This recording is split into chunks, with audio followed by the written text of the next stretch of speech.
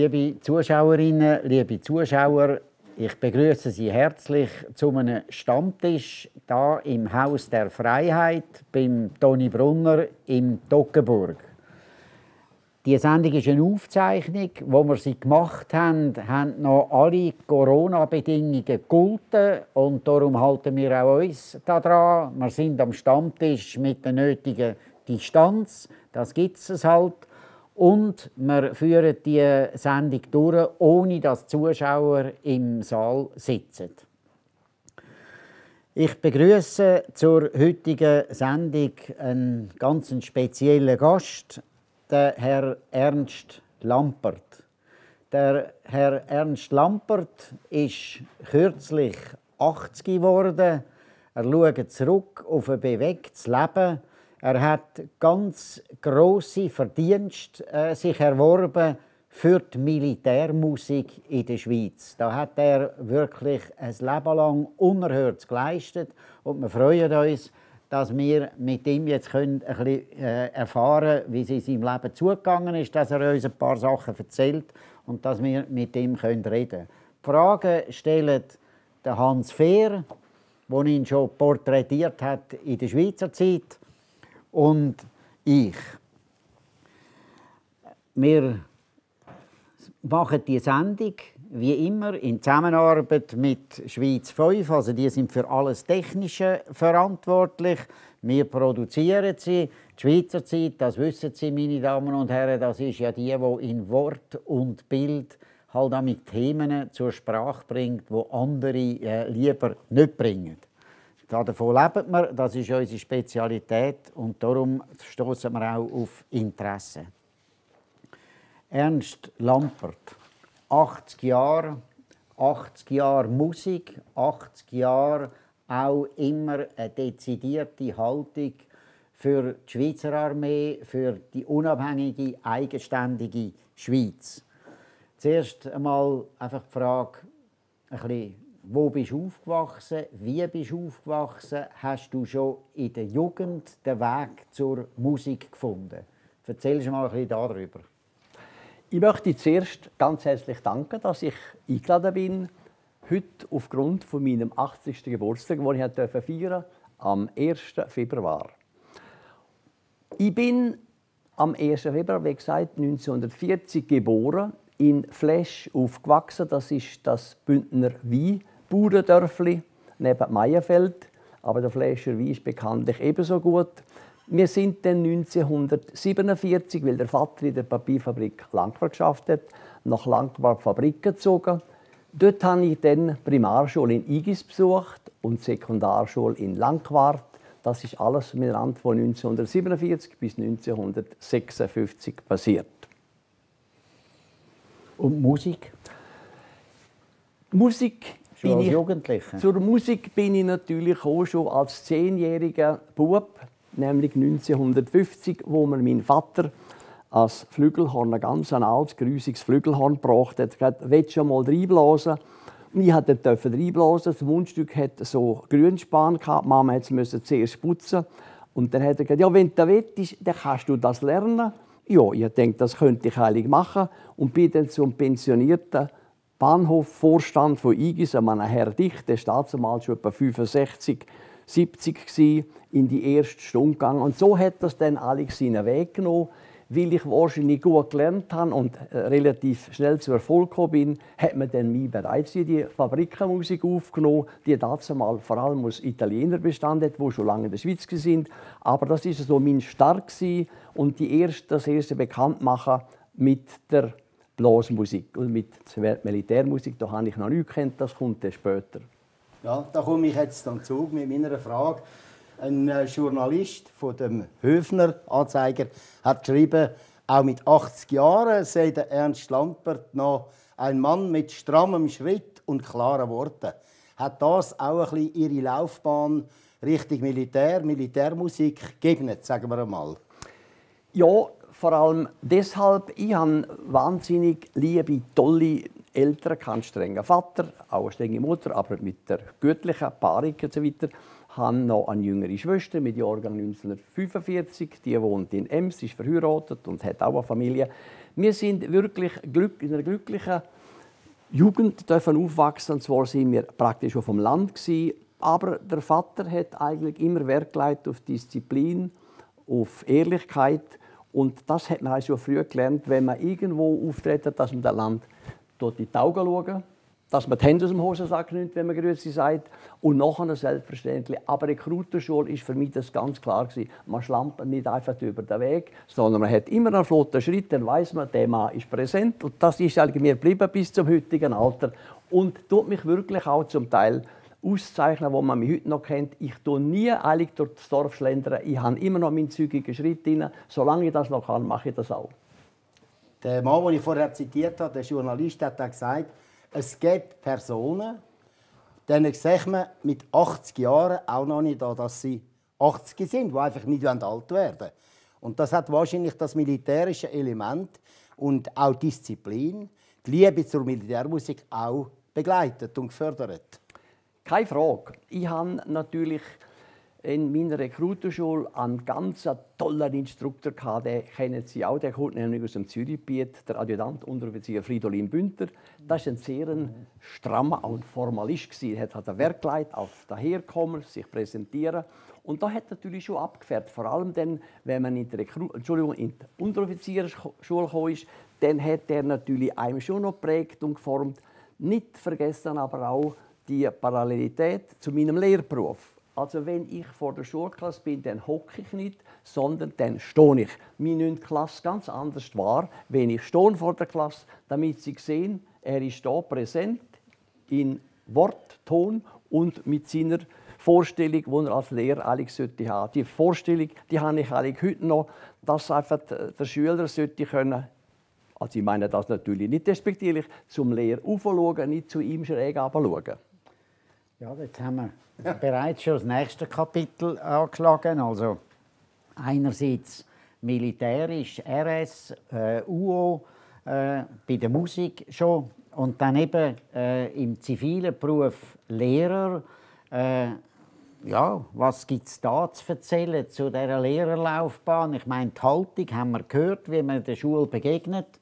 Sie sind dann in diese Zeiten hineingekommen, noch nicht gerade wahrscheinlich, wo es dann da Schulreformen und weiss ich was alles gegeben hat. Wie haben Sie immer Schule gegeben oder wie ist das einfach zivil neben der militärischen Karriere gelaufen? Ich bin ins Bündner Lehrseminar 1956 bis 1961. Dazumal hat es zum guten Ton gehört, dass der Lehrer eigentlich Asyl war für unser Staatswesen. Er hat Liebe zur Heimat versucht zu prägen über Geschichte, über Geografie, über Naturkunde. Wir hatten dazumal sogar noch ein Heimatkundebuch, das heisst, wer die Heimat liebt, kennt sie, wer die Heimat kennt, liebt sie. Und so bin ich dann an 61 aus dem Lehrseminar direkt in die Landgemeinde oder Berggemeinde Maastricht neben Langquart gekommen, an einer Gesamtschule mit rund 30 Klassen, 1. bis 8. Klasse. Der älteste Schüler, den ich hatte, hat Jahrgang 1947 und der jüngste etwa 1955, 56. Also man sieht, ich habe da jetzt bereits, wenn mir das zuschauen, schon ältere Schüler vor mir. Aber das ist für mich klar gewesen. In einer Gesamtschule da muss vorbereitet werden und es muss Ruhe sein. Wenn ich will unterrichten, so funktioniert gar nichts anderes, als dass Ruhe da ist. Nur dann ist es möglich, eigentlich an Unterricht zu applizieren, wo die Schüler auch etwas aufnehmen, wo die Schüler etwas mitnehmen. Die vorauslernen oder die hinten dran noch hören müssen, was sonst passiert. Aber das ist eine Bedingung, die einfach erfüllt sein muss. Ruhe, damit Aufnahmefähigkeit gewährleistet ist. Und das, was der Lehrer sagt, eben auch ankommt. Also da hat es noch nicht, wie heute in den Schulzimmern, den Militärohrschutz gehabt. Heute haben die Schüler effektiv an. Das habe ich auch schon selber gesehen. Weil einfach die Unruhe ist heute ein Teil des Unterrichts. Ja. Man kann sagen, es war vielleicht ein bisschen militärisch dort, aber ich meine, da ist die Generation angewachsen, die nachher sehr viel geleistet hat für die Schweiz. Das kann man ja auch sagen. Zweifelsohne. Also ich mag mich erinnern, dass einmal ein Schulinspektor kam, der gesagt hat, ich meine, du sollst mit den Kindern spazieren. Ich habe nämlich nie gehört, dass du da drin bist. Aber es war auch später so. Also ich mag mich erinnern, ich habe bis vor 8 Jahren noch Aushilfe gegeben an der Sek in Richterschwil, Wädenschwil und Hombrechte. Und dort weiss ich in einem Fall in Wädenschwil, wo es geklopft hat an der Schulaustür. Bin ich raus und gesagt, ja, was darf ich für sie tun? Ja, sie wollen nur mich kennenlernen. Sie war eine Schulpflegerin und noch jemand, auch von der Schulpflege. Sie wollten nur schauen, was das für eine Lehre ist, die so saubere Ordnung hat, mit der Finke und mit den Schuhen vor dem Schulzimmer. Das hat mich alle gefreut. Das ist für mich selbstverständlich. Ordnung gehört dazu. Aber ich bin nie eigentlich, wie man sagt, ein Dompteur gsi. Ich bin immer so gsi, nach dem Prinzip, man hat auch 2 Augen, um mal eins zuzudrücken. Wenn man sieht, am Morgen reinkommt, siehst Klasse, dann merkt man sofort, dem Kind geht es eventuell nicht gut. Also dann tun wir das nicht unbedingt noch speziell dran nehmen, sondern das kann dann ein 4-Augen-Gespräch sein. Ich denke, das ist auch das, was der Lehrer vermitteln sollte, dass er auch eine gütige Person ist. Einer, der Humor hat, einer, der mal lachen kann, aber wo einfach die Schüler wissen, hier ist die Grenze und so weiter. Und so weit geht es, aber nicht weiter. Also wenn man da zulässt, man muss auch Freude haben. Der Schüler muss auch Freude haben an der Schule. Er muss aber wissen, wo ist die Grenze. Jetzt aber, wenn wir heute umschauen, geschwind einen Blick in die Aktualität der Schule, hat man heute gerade Corona-bedingt Fernunterricht, sogenannte digitale Begegnungen mit dem Schülerlehrer. Da haben Sie wahrscheinlich Mühe. Sie sehen, das ist eine Notlage, aber Sie haben sicher Mühe mit dieser Art, weil ja die Persönlichkeit des Lehrers gar nicht zum Tragen kommt. Ich kann sie leider, da ich nicht mehr aktiv bin, schlecht beurteilen. Und ich möchte, nachdem ich schon so viele Jahre vom Schuldienst weg bin, auch nicht irgendwo etwas sagen, das vielleicht schlecht überkommt bei meinen ehemaligen oder jüngeren Lehrkollegen. Aber ich denke, der direkte Kontakt ist auch nach wie vor unentbehrlich. Wenn man den Lehrer ersetzen durch ein Medium, dann denke ich, geht doch einfach das verloren, was wir wollen, nämlich der Übermittler 1:1, Mensch zu Mensch. Da meinte ich, müsste man wieder zurückkehren und ich bin auch immer einer gewesen, der eigentlich direkt auf den Schüler zugegangen ist, wenn etwas war. Also ich habe zum Beispiel nicht den Eltern angerufen und mich beschwert, sondern ich habe mit dem Schüler das Gespräch gesucht und das hat sich immer auf dieser Ebene erledigt. Und ich habe noch nie disziplinarische Probleme gehabt, wirklich nicht. Die haben einfach gewusst, das ist unser Herr Lampert, so wird kutschiert und so das geht und das geht nicht. Ich mag mich noch später erinnern, wo eben in der Sekte so einmal ein paar Mädchen kamen und gesagt, das könnten wir nicht so. Und ich habe gesagt, so geht es nicht, wir machen das so. Dann haben sie so modern gesagt, heute wir sagen, okay, und dann sind sie gegangen. Ja, und dann ist die militärische Laufbahn natürlich. Hat dann da markant angefangen und sich entwickelt. Ja, das ist natürlich eine ganz tolle Sache. Also Militärmusik hat mich immer noch fasziniert, aber wir kommen dann vielleicht noch darauf zurück, bei Anekdoten oder Episoden, wo ich dann noch etwas einbringen kann. Militärmusik hat mich derart fasziniert, dass ich gefunden habe, wenn ich dort einmal dabei bin, das wäre das Größte, was ich eigentlich in meinem Leben erreichen könnte. Und man muss noch sagen, früher, als ich noch ein junger Bursche war, das war das Größte, wenn einer vom Dorf in die Militärmusik kam. Also da war man fast ein Star. Und weitum hat man gewusst, der ist in der Militärmusik. Diese Bedeutung ist heute nicht mehr. Das darf ich hier deponieren. Das weiss ich auch. Man hat zwar gerne Militärmusik, man geht gerne Militärmusik, aber nachher ist vielleicht das nicht mehr so wie zu meiner Zeit, nämlich dass der Militärtrompeter, der Ausgebildete, nachher im Verein stützen wird vom Dirigent, Junge annimmt und das Dorfleben so befruchten.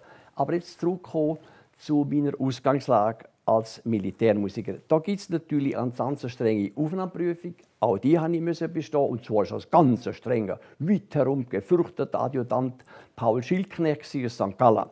Und die Prüfung habe ich nicht bestanden. Und der Vater und die Mutter haben Freude gehabt. Der Musikpräsident, der hat noch so eine Plakette gegeben früher, wo dann gestanden ist Militärtrompete oder Militärmusik. Und das war eine Freude am Abend. In der Musikprobe hat sie gesagt, der Ernst hat eine Prüfung bestanden für die Militärmusik. Und ich bin auch stolz gewesen. Auch als Rekrut, ich bin immer stolz auf die Militärmusik.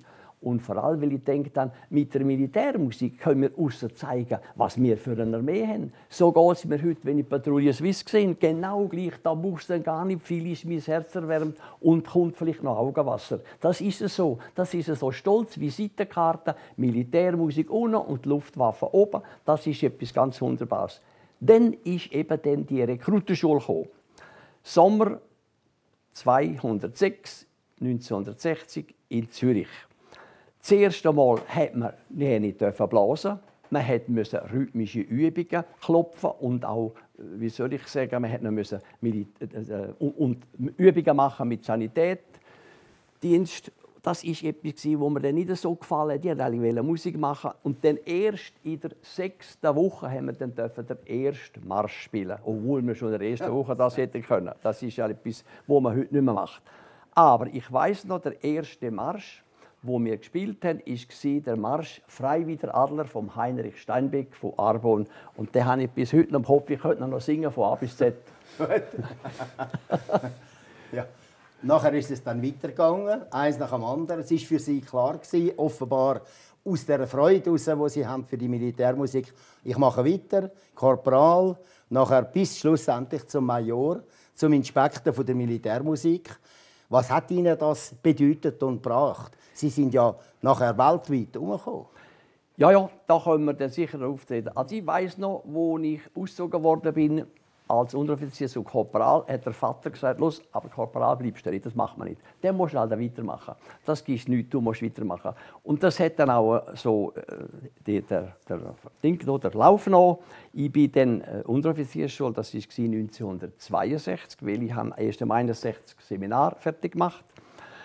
Und danach sind die Spielführerkurse gekommen, wo man dann Bataillonsspielführer wird, Regimentsspielführer, und habe dann als junger Korporal eingeteilt bin ich im Bündner selbstständigen Gebirgsfüsilier-Bataillon 114.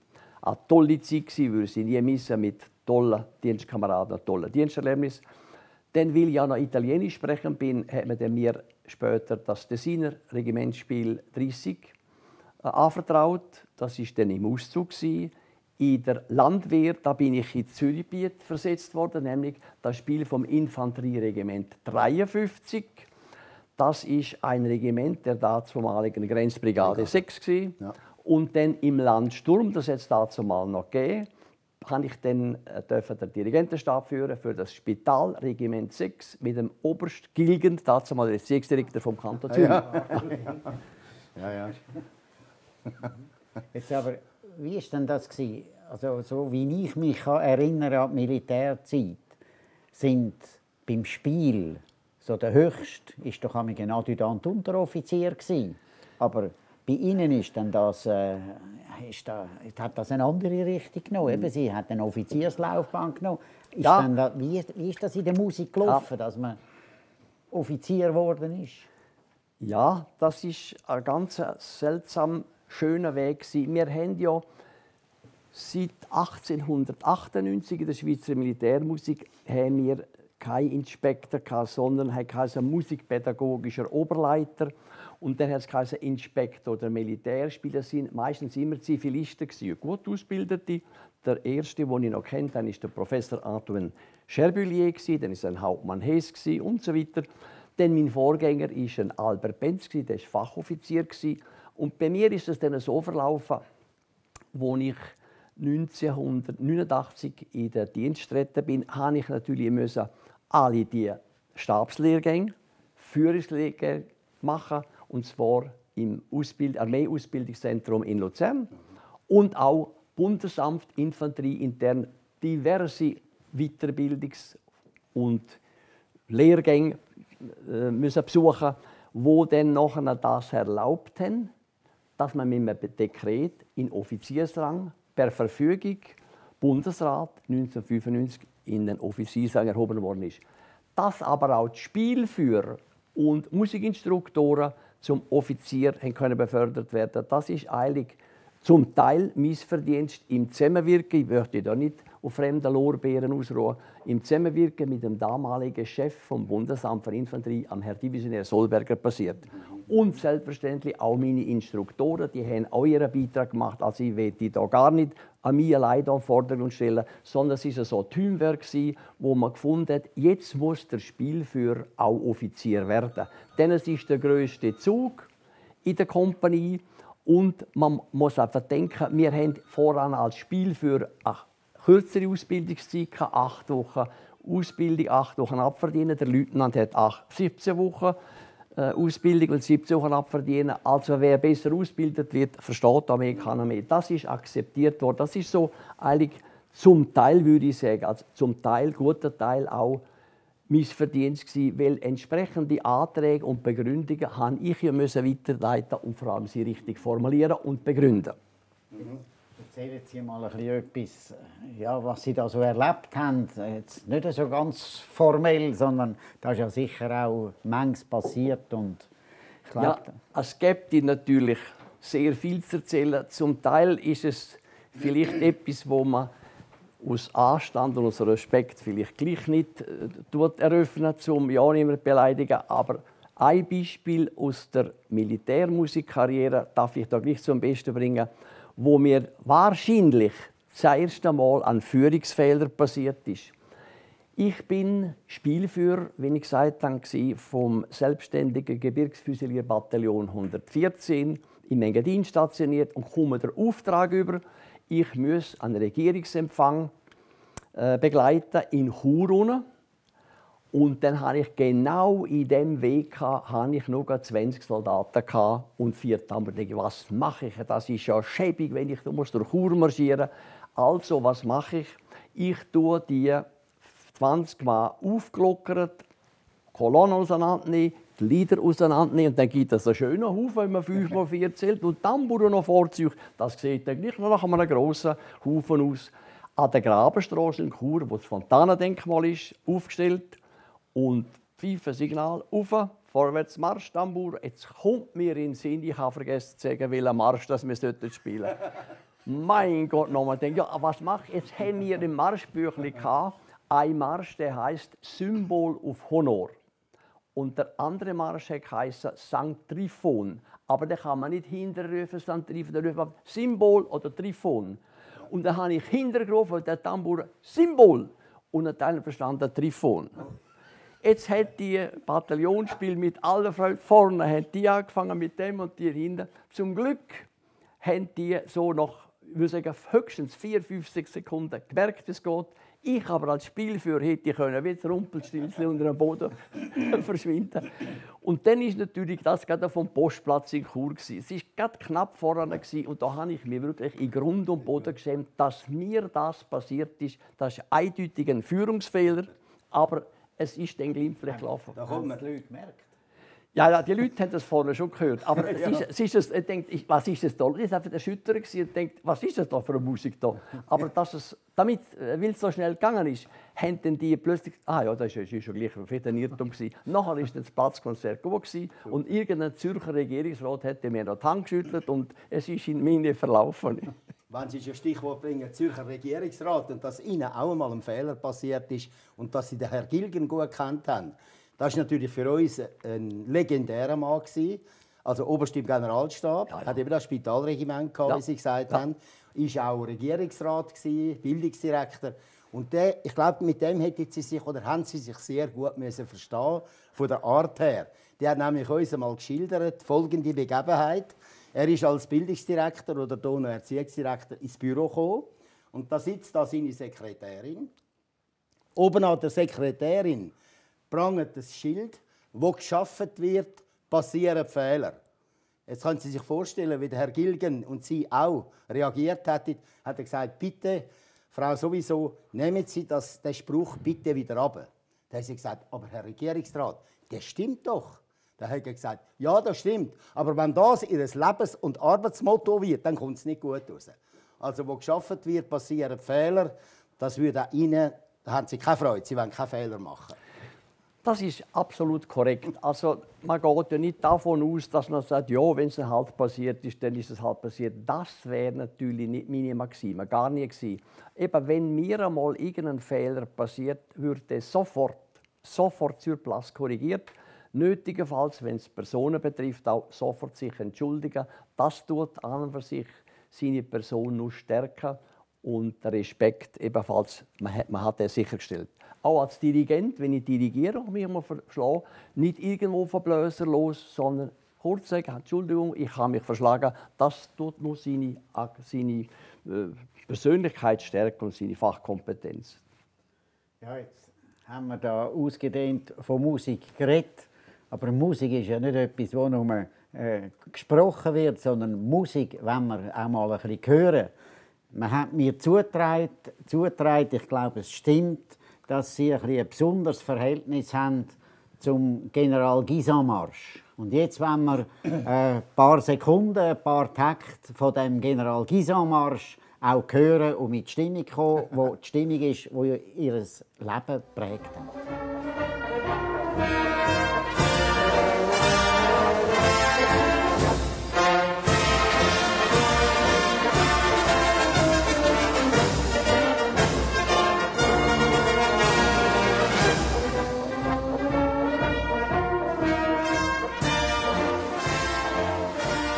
Ja, und eben, Sie sind ja dann auch ein bisschen im Ausland herumgekommen.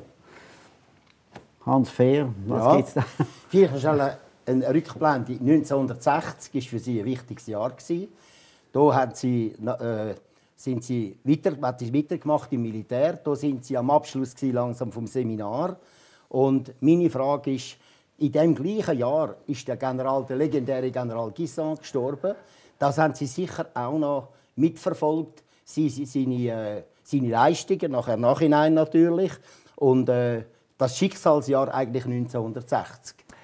Ja, genau. Ich habe zum Beispiel die Beerdigung am Radio mitverfolgt, wo die wunderbare Stimme von Friedrich Brabant den Trauerzug kommandiert hat. Die Korpskommandanten, die 7, links und rechts von der Lafette vom Sarg, das Pferd mit dem leeren Sattel drauf. Das war so ein rührender Moment. Da muss einem als Schweizer eigentlich das Augenwasser kommen, heute noch. Und ich bin zutiefst überzeugt, auch als gläubiger Mensch, dass der Herrgott die schützende Hand über den General Gisant gehalten hat, 1939 bis 1945. Zutiefst überzeugt. Ein ganz grossartiger Mann, vor dem wir heute noch Respekt dürfen haben und der uns auch jeder Respekt abzollt. Darf ich noch fragen, Sie sind Major geworden, ich denke, der erste Major als Inspektor vom Spiel? Oder hat es vorher schon einen gegeben? Nein. In diesem Rang? Nein. Eben nicht. Warum? Wie kommt es? Vielleicht eine naive Frage. In Russland ist der Inspektor des Militärspiels, den Sie ja nachher kennengelernt haben, hat den Rang von einem Generalmajor, also einem 2-Stern-General. Und in der Schweiz, obwohl er sau gut war, ist er Major gewesen. Auch ein höherer Rang, aber nicht Generalmajor. Das lassen unsere Strukturen schlichtweg nicht zu. Wir dürfen nicht vergessen, abgesehen davon, dass Russland natürlich auch heute noch Diktatur ist, aber so mit so schön geschliffen vielleicht. Aber dazu war klar, alle diese Diktaturen und zum Teil auch Demokratien, ich denke jetzt Österreich, die haben ihren obersten Chef ist Oberst. Es ist niemand höher als Oberst, weder in Frankreich, noch in Holland, noch Finnland, noch Deutschland sind alle Oberst. Aber die Russen, die können sich das leisten, dass der noch höher ist. Der ist nämlich Generalmajor, Generalleutnant oder Generalmajor.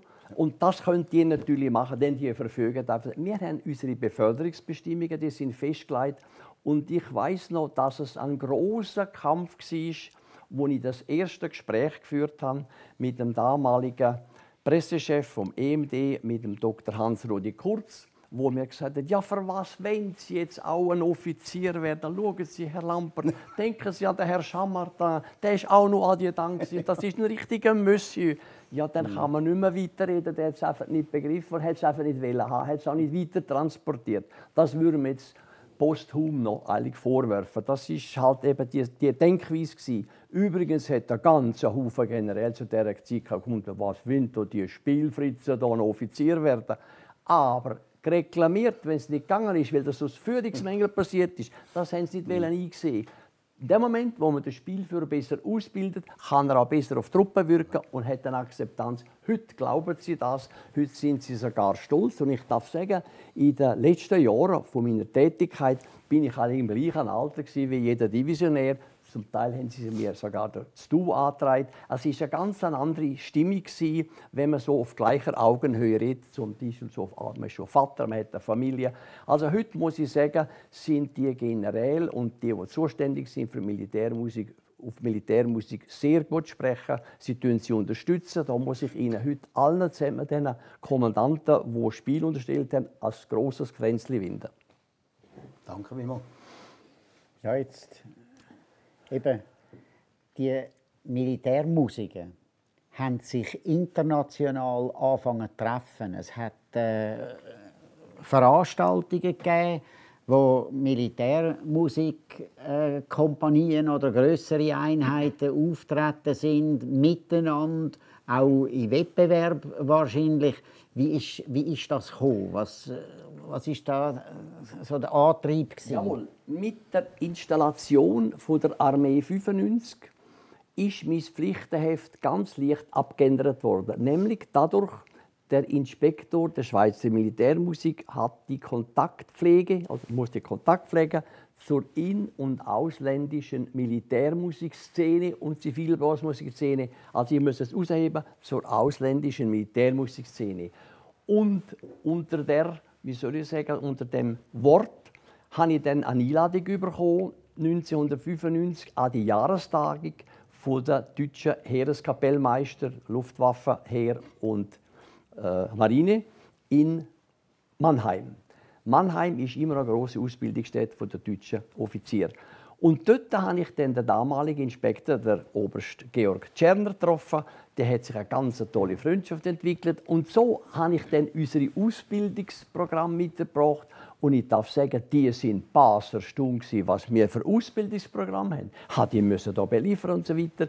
Und auch da ist es jetzt angebracht, dass ich am gesamten Instruktorenteam, das wir damals hatten, auch ein Kränzchen winden, denn die haben wahnsinnig tolle Arbeit gemacht auf ihren Waffenplätzen, haben selber Ausbildungsprogramme entwickelt, man hat sie zusammengetragen und so weiter. Also ich durfte als stolzer Repräsentant von der Schweizer Militärmusik in Mannheim auftreten. Und von dort weg hat es geheißen, haben denn auch einmal eine Militärmusik, die wir sehen und hören? Ja, nichts Lieberes als das, denn voran haben wir nie ins Ausland. Und dann sind die ersten Aufträge gekommen, in Düsseldorf, Hannover, dann sind Stuttgart und Berlin, also Deutschland. Dann sind wir in den Niederlanden. Dann bin ich als Delegationsleiter mit dem jetzigen Chef, jetzigen Christoph Walter Orchesterchef, der damals Dirigent war vom Repräsentationsorchester, an 4 Konzerten in Finnland, in Helsinki, Lahti, Turku und Tampere. Dann in St. Petersburg. Und da ist das wie ein Blitz aus heiterem Himmel gekommen. Die Schweizer Militärmusik, die sind ja sehr gut. Das sind ja Milizsoldaten. Und die haben fast nicht glauben, dass wir das Programm, nämlich 14, 15 Minuten auswendig spielen in einer Arena oder auf dem Rasen, dass wir das mit Milizsoldaten innerhalb von 14 Tagen, also 3 Wochen weg, 14 Tage üben, herkriegen, wo andere müssen wochenweise üben. Und da bin ich natürlich stolzer Vertreter unserer Militärmusik und habe das dann generell erzählt. Und man hat mich dann auch überall willkommen geheißen. Und so sind die Kontakte gekommen. Ich bin dann nach Ungarn gekommen. Das war noch schön. In Ungarn durfte ich das Zentralorchester dirigieren. Und selbstverständlich hat man dann jeden Morgen die Inspektoren probiert. Und mir haben sie die Wilhelm Tell-Ouvertüre vom Rossini zugeordnet. Das ist eine schöne Sache. Und so weiter. Also ich glaube, jetzt wären alle weitere Fragen noch fällig. Dann würde ich gerne beantworten in dem Zusammenhang. Ja, also uns natürlich interessiert, wie ist denn das in Russland? Also Sie waren in St. Petersburg. Ich meine, das gute Russland ist nicht mehr ein kommunistisches Land gewesen, aber sie haben natürlich noch eine Militärtradition gehabt, die doch ziemlich anders ist als unsere Militärtradition. Und Ich glaube, es ist dort dann auch eine gewisse Freundschaft entstanden zum einem russischen Spielführer. Sehr, sehr sogar. Also was ich muss sagen, Russland hat insgesamt 50 Militärbezirke. Und jeder Militärbezirk hat auch ein Stabsmusikkorps. Das Stabsmusikkorps hat 60 Berufsmusiker und auch immer einen Oberst als Chef. Denn die nächstgrößeren Militärmusiker sind in Russland 48, dann 36 und die kleinsten haben noch 26. Das sind aber einfach Dilettanten irgendwo im Land aus, aber auch selbst die sind auch gute Musiker. Aber die besten Musiker, das sind die Musiker aus Moskau, wo die Repräsentationsorchester sind. Sie haben ein hervorragendes Niveau, auch ein toller Chor. Und eben dann bin ich in Finnland zusammengekommen an dem Informationstag, wo man vor Inspektoren in Helsinki mit 2 russischen Oberst, mit dem Herrn Oberst Nikolai Uschapowski aus St. Petersburg und mit dem Oberst Valery Khalilov. Der ist übrigens vor 3 Jahren abgestürzt mit der gesamten Soldatenchor im Schwarzen Meer, ist leider nicht mehr da. Und dann hat sich eine Freundschaft entwickelt mit dem sehr tüchtigen Oberst Nikolai Uschapowski, Inspektor vom Militärmusikbezirk St. Petersburg, wobei zu sagen ist, dass allein in St. Petersburg 26 Militärmusiker akkreditiert sind. Und er ist dann auch zu mir gekommen, wo ich Vaduz dirigiert als Gastdirigent. Er hat gesagt, du musst mit deinem Musikchor nach St. Petersburg gehen. Und ich bin dann mit der Harmoniemusik Vaduz an 2004 selbstverständlich durch den Nevsky-Prospekt in St. Petersburg marschiert. Und jetzt wird vielleicht der Zuhörer denken, ja, wieso kommt er mit der Harmoniemusik, Stadtmusik Vaduz dazu, hier auf St. Petersburg zu gehen? Ja, das ist so. Wir sind natürlich im Fürstentum Liechtenstein das sogenannte Repräsentationsorchester und besorgen die Staatsempfänge. In dem Moment gelten wir als Repräsentationsorchester und können als Militärmusik hier in Russland auftreten. Das ist natürlich ein ganz toller Auftritt. Eine Parade in der Halle und dann die große Parade auf dem Nevsky-Prospekt der Hauptstraße, wo ungefähr 2,5 Kilometer lang ist. Das sind für mich natürlich tolle Auftritte und die Freundschaft ist bis zum heutigen Tag bestehend. Ich hätte jetzt vom 28. Juni bis 5. Juli wieder nach St. Petersburg und kann wegen der Corona-Krise alles leider abbrechen und verschieben aufs nächste Jahr. Dann sind Sie aber auch vom Fürst von Liechtenstein in höchstem Ansehen. Sie sind eigentlich im Fürstsinn, wenn Sie wollen, Chefdirigent. Ja, das ist natürlich etwas ganz Tolles, das muss ich noch erzählen. Ich habe dann aufgrund dessen, dass ich den Namen Vaduz und die Harmoniemusik so noch in Europa ein bisschen ausgetragen habe, auch entsprechende Würdigung erfahren, nämlich mit der Auszeichnung, die Ehrennadel, die ich dann bekommen habe auf Schloss Vaduz vom jungen Alois von und zu Liechtenstein und seiner Gattin, des fürstlich Liechtensteinischen Verdienstordens. Den habe ich leider heute nicht mitgenommen, das ist mir nicht in den Sinn gekommen, das hätte ich nämlich gerade auch noch mitgekommen. Aber ich bin dafür jedes Jahr im Januar zum Neujahrsempfang auf Schloss Vaduz werde ich da empfangen und tue das selbstverständlich am Fürst und seiner Gattin tue ich da das Neujahr wünschen. Und er mir auch. Ich schlage jetzt eigentlich vor, jetzt machen wir noch mal eine Musikeinlage und nachher reden wir dann noch ein bisschen über Gegenwart und über Politik. Also, wir hören nochmal einen wunderschönen Schweizer Marsch.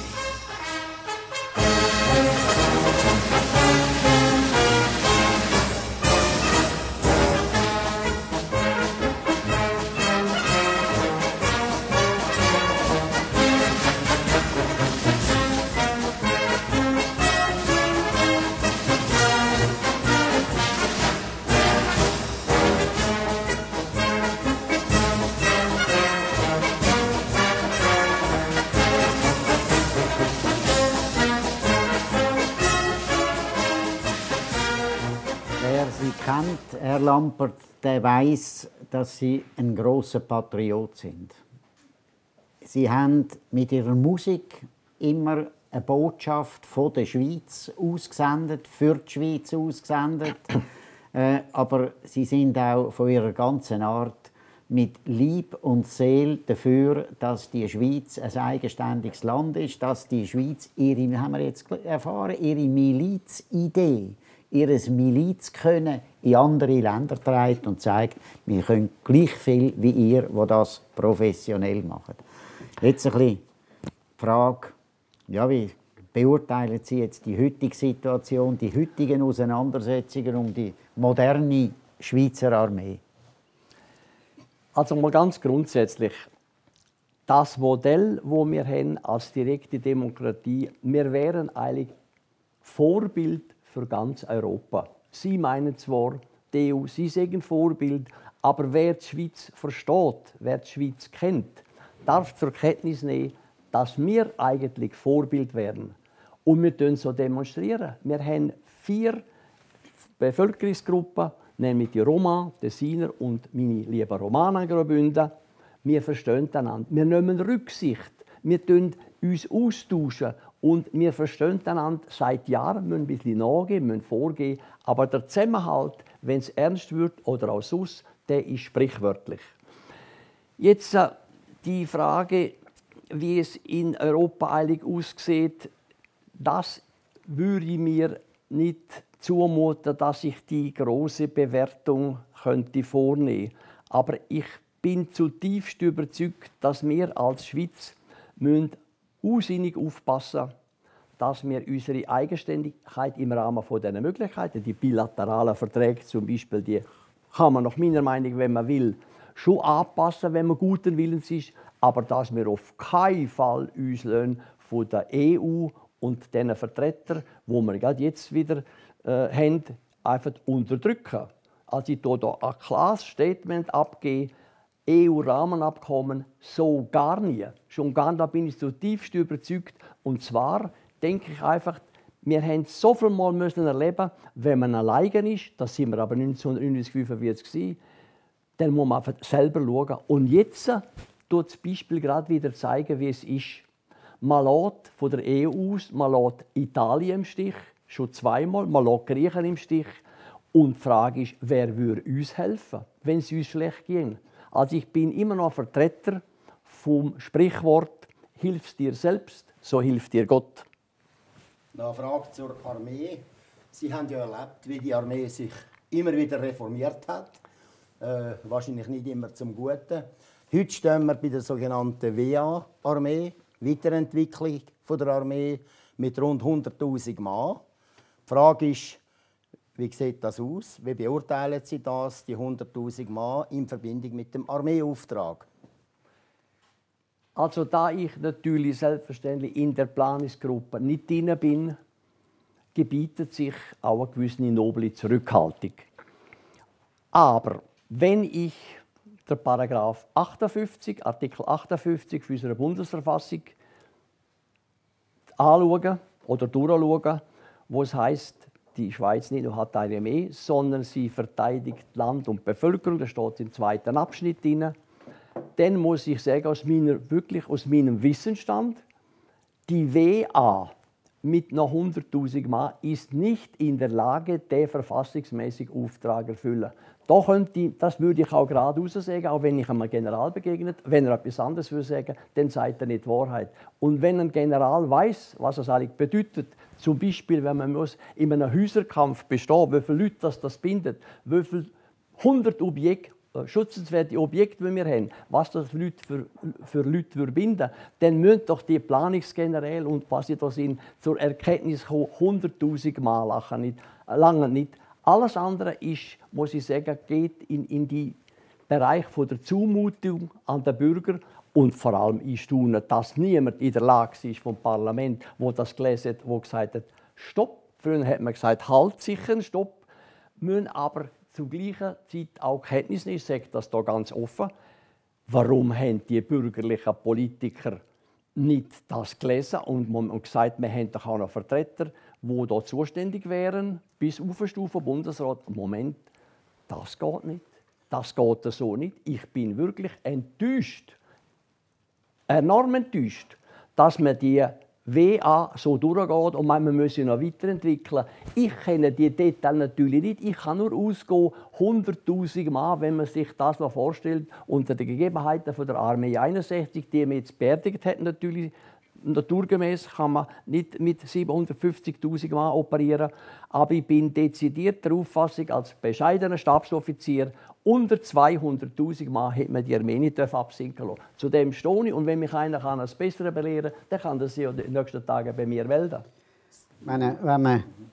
Sie haben jetzt den General angesprochen. Das Problem ist aber natürlich, dass man der Armee auch das Geld nicht gegeben hat, um 200'000 Mann Armee zu unterhalten. Also die Generäle haben auf eine Art natürlich einfach den Auftrag gehabt, so viel haben wir, jetzt machen das Beste daraus. Und also 200'000 Mann mit rund oder nicht einmal ganz 5 Milliarden im Jahr, das wird also kaum zu machen sein. Also wenn es Kampftruppen sein und nicht nur Uniformierte, die aber ohne Ausbildung, ohne genügende Ausbildung sind. Ich glaube, das wäre eigentlich der Auftrag von allen bürgerlichen Politikern zu sehen, dass die 5 Milliarden ein Versicherungsbetrag ist. Das ist eine Versicherung, die wir haben, wenn wir sie nicht brauchen. Aber wenn wir sie brauchen, so haben wir die Gegenleistung. Ich will eine Zusatzfrage stellen, dass es verstanden wird. Nachher gebe ich dann wieder dir weiter. Ich meine, wir stehen ja vor der Tatsache, dass im Bundesrat und im Parlament eine Mehrheit, ich sage jetzt bewusst, das Volk lasse ich weg, da glaube ich, ist die Stimmung anders. Aber im Bundesrat und im Parlament ist eine Mehrheit gar nicht mehr unbedingt für eine unabhängige, eigenständige Schweiz. Und dass es dann natürlich schwierig wird, von diesen Leuten zu sagen, aber ihr müsst das Geld geben für eine Armee, dass sie das noch kann, wo ihr ja eigentlich fast ein bisschen als überholt anschaut. Also ist das Problem nicht dort, dass die Auftraggeber sind, also Politik, die Orientierung verloren hat und nicht mehr an die eigenständige und unabhängige Schweiz und die Verteidigungsfähigkeit der Armee für die eigenständige Schweiz nicht mehr sieht. Der Zustand und Ihre Worte lassen keine andere Interpretation zu, dass dem partiell so ist. Und wir dürfen nicht vergessen, wir haben natürlich unser Parlament durchsetzt, auch mit viel weiblichen Elementen, die zum Teil keinen Dienst gemacht haben. Ich will aber betonen, dass wir auch Frauen haben, die unsere Armee sehr unterstützen. Aber wir haben auch eine andere Gruppe, die das Gefühl hat, die Armee sei nicht nötig und man könnte den Luftkampf auch mit Helikoptern machen, das sei viel billiger. Also wir haben sicher einen Haufen Parlamentarier, die sich einfach nicht bewusst sind, für was die Armee da ist. Und dass die Armee an und für sich nicht mit Luftpistolen schiessen kann, sondern dass die Armee muss personell und materiell ausgerüstet werden und das hat seinen Preis. Wenn wir das aber in Relation stellen zu den Ausgaben über Entwicklungshilfe, über die Sozialausgaben, über Bildung, Kultur, Sport, dann müssen wir sagen, ist das ein jämmerlicher Betrag, den man heute der Armee noch zumutet. Ich habe eingangs gesagt, ein Journalist habe sie beurteilt, als 80-Jähriger haben sie immer noch strammen Schritt, klare Worte. Vielleicht fehlen die Leute ein bisschen im Parlament oben. Sie sind jetzt ein bisschen in der älteren Garde, aber man wünschte sich eigentlich diese Leute mehr zu Bern oben mit Tatkraft und die das eben sehen. Aber eine ganz andere Frage. Nehmen wir mal an, zur Armee. Ihre Verwandtschaft oder Ihrem Bekanntenkreis ist einer, der den Dienst verweigern will, den Wehrdienst verweigern will. Und Sie haben die Gelegenheit, mit ihm zu reden. Was sagen Sie ihm? Es ist je nachdem, ob es ein Junge ist oder einer, der bereits ein paar Wege gemacht hat, eine andere Ausgangssituation. Ich habe beide Söhne nie müssen, ich habe mit beiden Söhnen nie geredet, ob man Militärdienst machen oder nicht. Das war klar. Man geht und macht. Das ist nicht überall Voraussetzung. Aber ich würde ihn versuchen, mit ihm ins Gespräch zu kommen und ihm mal fragen, warum kommst du auf so eine Idee, keinen Dienst zu machen. Ich würde vielleicht auch mit ihm versuchen, mit Überzeugungsarbeit, warum wir die brauchen und dass es sie eventuell mal könnte notwendig werden, wo die Armee zum Einsatz kommt. Das muss nicht der Krieg sein, sondern das Beispiel, das wir jetzt gerade haben, ist ein Bereitsbeispiel, dass man die Armee sofort aufbieten kann und sie dann zum Einsatz bringen. Wenn natürlich irgendein junger Bursch möglicherweise verblendet ist oder irgendwo in einen Kreis hineinkommt, vielleicht auch noch fehlgeleitet oder fehlgesteuert, muss ich so sagen, vielleicht gar von einem Lehrer, der seine Funktion als neutraler Wissensvermittler nicht wahrnimmt, so hat man ordentlich schwer. Aber lustigerweise muss man sagen, wir haben das schon in der Militärmusik erlebt, wir haben irgendwo an einem Gymnasium, dort in der Nordostschweiz, wo der Lehrer destruktiv war, die sind in die Rekrutenschule gekommen und haben gefunden, ja, das ist ja gar nicht so, wie der Lehrer gesagt hat. Ich hätte Strukturen lernen und das hätte noch das und das. Es braucht vielleicht einen Prozess, wo der junge Bürger durchlaufen tut, bis er zur Erkenntnis kommt, wir brauchen doch eine Armee. Er kann aber auch in den Zivilschutz, nicht der Zivildienst, Zivilschutz eingeteilt werden. Wir haben den mal so hoch dotiert, dass wir 500.000 Leute haben. Ich kann das nicht so beurteilen. Ich möchte mich auch, wie gesagt, da nicht zu weit auf den Test rauslassen. Wofür ich kein Verständnis habe, nach wie vor, das ist die den Dienst verweigern wollen. Es tut mir leid. Ich denke, es gibt nämlich wirklich den waffenlosen Dienst, wo er irgendwo kann sich an der Gemeinschaft, am Solidargedanken Schweiz einbringen.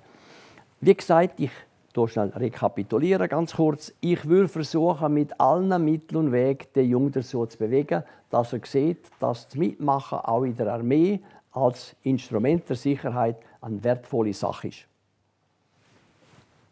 Die Corona-Krise hat ja zum offenbar grössten Militäraufgebot seit dem Zweiten Weltkrieg geführt.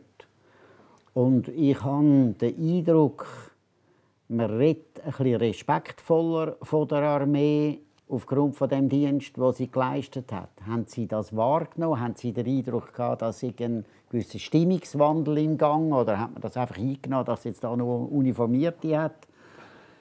Ich denke, für den betroffenen Wehrmann ist das ein ganz sinnvoller Dienst. Oft tut ja der Wehrsoldat sich beklagen, dass er vielleicht zu wenig interessante Diensttage hat. Das gibt es manchmal schon, dass man vielleicht gewisse Ausbildungssequenzen nicht so macht, wie das der wünscht und so weiter. Ich muss aber so sagen, in dem Moment, wo er im Weg ist, genießt er das, wenn er fast nichts muss tun. Hingegen er reklamiert dann daheim, er müsse zu wenig machen. Sie sind dann manchmal nicht so ganz ehrlich.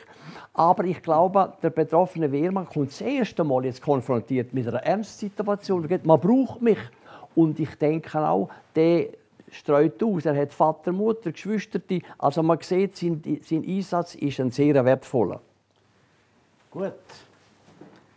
Herr Lampert, ich möchte Ihnen im Namen von uns beiden, ich glaube auch im Namen des Publikums, herzlich danken für Ihre Ausführungen auf den Rückblick auf ein bewegtes und sehr engagiertes Leben. Ein Leben, das der Musik und der Schweiz gewidmet worden ist. Herzlichen Dank. Geschätzte Zuschauerinnen und Zuschauer, ich danke Ihnen für das Interesse. Ich danke dem Aufnahmeteam von Schweiz 5, das die Sendung möglich gemacht hat. Ich danke im Haus der Freiheit, wo wir sein können, wenn auch ohne Publikum. Die zweite Ausstrahlung dieser Sendung ist am nächsten Sonntag, am 17. Mai, um 3 Uhr am Nachmittag auf Schweiz 5. www.schweizerzeit.ch, da können Sie die Sendung schauen. Vom nächsten Montag an, vom 18. Mai an. Und Sie wissen, jeden Freitag 21:00 Schweizer Zeit bei Schweiz 5 am Fernsehen. Ich verabschiede mich von Ihnen, liebe Zuschauerinnen und Zuschauer, mit dem obligaten «Bleiben Sie gesund». Wir haben hier diskutiert und ein bisschen Durst bekommen und der Hausherr steht parat, der Toni Brunner. Und wenn der Toni Brunner kommt, dann wissen wir, dass er etwas Flüssiges bringt und dass er etwas sagen will. Und das macht er jetzt noch. Danke vielmals. Danke. So.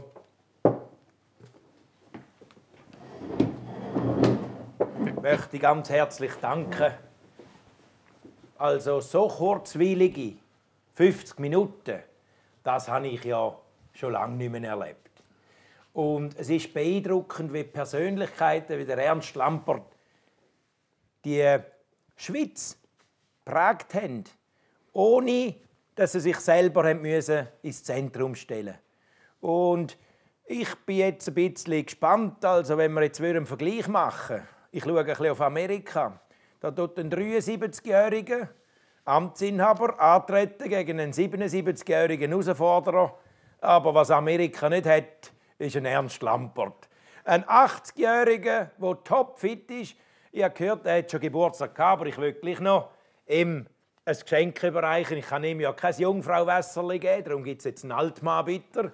Bist du den bitte über, Hans? Der Altmann-Bitter soll symbolisieren, dass er auch die nächsten Jahre so vital bleibt, wie er immer schon war. Disziplin, Ordnung haben im Leben, seinen Weg gehen, eine klare Meinung. Also der Ernst Lampert verkörpert eigentlich alles, was die Eidgenossenschaft ausmacht. Nämlich selbstständig sein, Selbstverantwortung leben, sich selber nicht zu wichtig nehmen, aber seine Umgebung gerecht behandeln und das alles in einem Ton, dass jeder auch die Autorität spürt, ohne dass man sie zur Schau stellen muss. Ein bisschen mehr Ernst Lampert für die Eidgenossenschaft und in jeder Krise und es ging uns allen besser. Prost miteinander.